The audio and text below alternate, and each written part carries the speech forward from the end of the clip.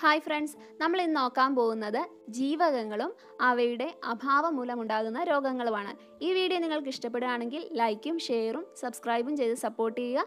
Subscribe ചെയ്യുമ്പോൾ തൊട്ടടുത്തുള്ള ബെല്ലൈക്കണിലെ all കൂടി ഒന്ന് ക്ലിക്ക് ചെയ്യുകയാണെന്നുണ്ടെങ്കിൽ തുടർന്നുള്ള വീഡിയോസ് നിങ്ങൾക്ക് കാണാൻ സാധിക്കും. അപ്പോൾ നമുക്ക് സ്റ്റാർട്ട് ചെയ്യാം. ജീവകങ്ങളെ പറ്റിയുള്ള പഠനമാണ് ട്രോഫോളജി. അപ്പം ജീവകങ്ങൾ പ്രധാനമായിട്ടും A B C D E K എന്നിങ്ങനെയാണുള്ളത്. പിന്നെ അതിൻ്റെ തരംതിരിവുകളും ഉണ്ട്.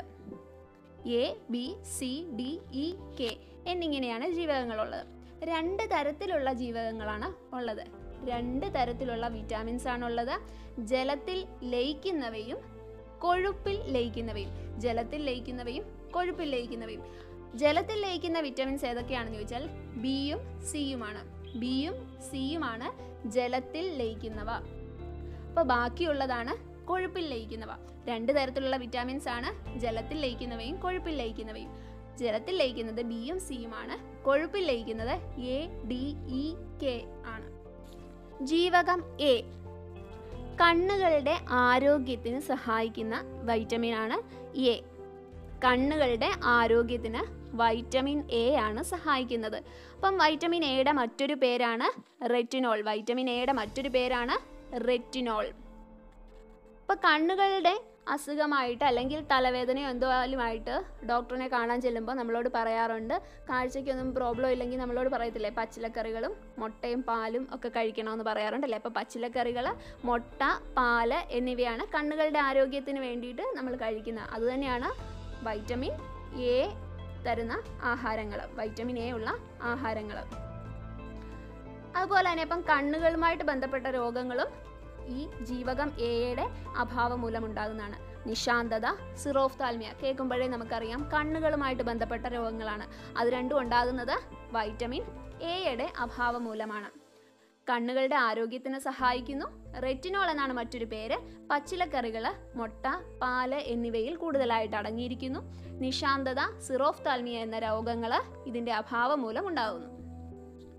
ജീവകം ബി കോംപ്ലക്സ് അല്ലേ, അത് B1, B2, B3, B5, B6, B7, B9 and B12 ഇത്രയും വെറൈറ്റീസ് ഉണ്ട് അതിനകത്ത് തന്നെ. ഓരോന്നിനും ഓരോ പേരുകളുമുണ്ട്, അതും കൂടി നോക്കി വയ്ക്കുക. B1 thiamine, B2 riboflavin, B3 niacin, B5 pantothenic acid, B6 pyridoxine, B7 biotin, B9 folic acid, B12 സയനോകൊബാലമിൻ. ഈ വിറ്റാമിൻസുമായിട്ട് ബന്ധപ്പെട്ട രോഗങ്ങൾ ചോദിച്ചിട്ടുള്ളവ മാത്രം നമുക്കൊന്ന് നോക്കാം. B1ന്റെ അഭാവം മൂലമുണ്ടാകുന്ന രോഗമാണ് ബെറിബെറി. B3യുടെ അഭാവം മൂലമുണ്ടാകുന്ന രോഗമാണ് പെല്ലഗ്ര. അപ്പം ആൻറ്റി പെല്ലഗ്ര വൈറ്റമിൻ എന്ന് വിളിക്കുന്നത് B3 ആണ്. B9 അഥവാ ഫോളിക് ആസിഡ്, അതിൻ്റെ അഭാവം മൂലമുണ്ടാകുന്ന രോഗമാണ് അനീമിയ. അപ്പം വിളർച്ച ഉണ്ടാകുമ്പോൾ കണ്ണുകളിലൊക്കെ നോക്കുമ്പോൾ വിളർച്ച ഉണ്ടെങ്കിൽ നമുക്ക് ഫോളിക് ആസിഡിൻ്റെ ടാബ്ലറ്റ് ആണ് കഴിക്കാൻ തരുന്നത് അല്ലേ. അതുപോലെ തന്നെ ഗർഭിണികൾക്കും, അതായത് ഫീറ്റസിൻ്റെ ആരോഗ്യത്തിന് വളർച്ചയ്ക്ക് വേണ്ടിയിട്ട് കഴിക്കാൻ പറയുന്നത് ഫോളിക് ആസിഡ് അടങ്ങിയ ഗുളികകളാണ്. B9 ഫോളിക് ആസിഡ്, അതിൻ്റെ അഭാവം മൂലമുണ്ടാകുന്ന രോഗമാണ് അനീമിയ. B12ന്റെ അഭാവം മൂലമുണ്ടാകുന്ന രോഗം പെർനീഷ്യസ് അനീമിയ. അപ്പോൾ B9 anaemia, B12 pernicious anaemia. ജീവകം സി അസ്കോർബിക് ആസിഡ് എന്നാണ് ഇതിൻ്റെ മറ്റൊരു പേര്. ഇതിന് കുറച്ച് പ്രത്യേകതകളുണ്ട്. ആദ്യത്തെ കൃത്രിമ ജീവകമാണ്, ചൂടാകുമ്പോൾ നഷ്ടപ്പെടുന്ന ജീവകമാണ്, രോഗപ്രതിരോധ ശേഷി വർദ്ധിപ്പിക്കുന്നു, ഫ്രഷ് ഫ്രൂട്ട് വിറ്റാമിൻ എന്നറിയപ്പെടുന്നു. എന്തൊക്കെയാണ്? ആദ്യത്തെ കൃത്രിമ ജീവകമാണ്, ചൂടാകുമ്പോൾ നഷ്ടപ്പെടുന്നു, രോഗപ്രതിരോധ ശേഷി വർദ്ധിപ്പിക്കുന്നു.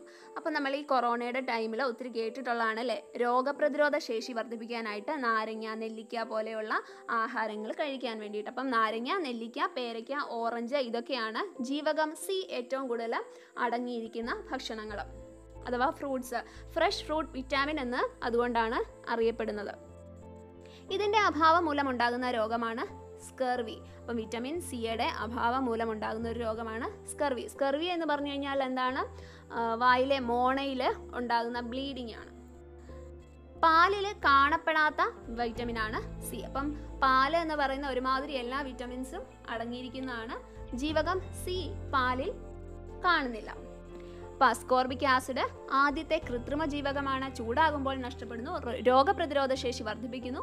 ഫ്രഷ് ഫ്രൂട്ട് വിറ്റാമിൻ എന്ന് അറിയപ്പെടുന്നു. അടുത്താണ് ജീവകം ഡി. സൂര്യപ്രകാശത്തിൽ നിന്ന് ലഭിക്കുന്ന വൈറ്റമിനാണ് വൈറ്റമിൻ ഡി. മറ്റൊരു പേരാണ് കാൽസിഫെറോൾ. എല്ലിൻ്റെയും പല്ലിൻ്റെയും ആരോഗ്യത്തിന് സഹായിക്കുന്നു. എല്ലിൻ്റെയും പല്ലിൻ്റെയും ആരോഗ്യത്തിന് സഹായിക്കുന്നു. അപ്പോൾ എല്ലിലും പല്ലിലും അടങ്ങിയിരിക്കുന്ന എലമെൻ്റ് ഏതാണെന്ന് ചോദിച്ചാൽ നമുക്കറിയാമല്ലേ, കൂടുതൽ വളർച്ചയ്ക്ക് സഹായിക്കുന്ന എലമെൻ്റ് ഏതാണെന്ന് ചോദിച്ചാൽ കാൽഷ്യമാണ്. അപ്പോൾ ഓർക്കുക, കാൽസിഫെറോൾ. ഇതിൻ്റെ മറ്റൊരു പേരാണ് കാൽസിഫെറോൾ. സ്റ്റിറോയിഡ് വിറ്റാമിൻ എന്നും അറിയപ്പെടുന്നു. അപ്പം ജീവകം ഡി ആണ് സ്റ്റിറോയിഡ് വിറ്റാമിൻ. ഇതിൻ്റെ അഭാവം മൂലം ഉണ്ടാകുന്ന രോഗം എന്ന് പറഞ്ഞാൽ കുട്ടികളിൽ റിക്കറ്റ്സും മുതിർന്നവരിൽ ഓസ്റ്റിയോമലേഷ്യയുമാണ്. കുട്ടികളിൽ റിക്കറ്റ്സും മുതിർന്നവരിലാണ് ഓസ്റ്റിയോമലേഷ്യ. അപ്പം ജീവകം ഡി, കാൽസിഫെറോള് സൂര്യപ്രകാശത്തിൽ നിന്ന് ലഭിക്കുന്നു. എല്ലിൻ്റെയും പല്ലിൻ്റെയും ആരോഗ്യത്തിന് സഹായിക്കുന്നു. ജീവകം ഇ, ടോക്കോഫെറോൾ എന്നാണ് മറ്റൊരു പേര്. ആൻറ്റി സ്റ്റെറിലിറ്റി വിറ്റാമിൻ എന്ന് അറിയപ്പെടുന്നു. ത്വക്കിൻ്റെ സൗന്ദര്യത്തിന് സഹായിക്കുന്നു. നമുക്കറിയാം, മുഖക്കുരുവൊക്കെ ഉള്ളവർ വൈറ്റമിൻ ഇ ക്യാപ്സ്യൂളാണ് മേടിച്ചിട്ട് മുഖത്ത് പുരട്ടുന്നത് അല്ലേ. അപ്പം ത്വക്കിൻ്റെ സൗന്ദര്യത്തിന് സഹായിക്കുന്നു. അതുകൊണ്ട് തന്നെ ബ്യൂട്ടി വിറ്റാമിൻ എന്ന് അറിയപ്പെടുന്നു. സ്റ്റെറിലിറ്റി, റെറ്റിനോപ്പതി എന്നീ രോഗങ്ങളാണ് ഇതിൻ്റെ അഭാവം മൂലം ഉണ്ടാകുന്നത്. അപ്പം സ്റ്റെറിലിറ്റി ഉണ്ടാകുന്നത് വൈറ്റമിൻ ഇയുടെ അഭാവം മൂലമായതുകൊണ്ട് തന്നെ ആൻറ്റി സ്റ്റെറിലിറ്റി വിറ്റാമിൻ എന്ന് വൈറ്റമിൻ ഇയെ അറിയപ്പെടുന്നു.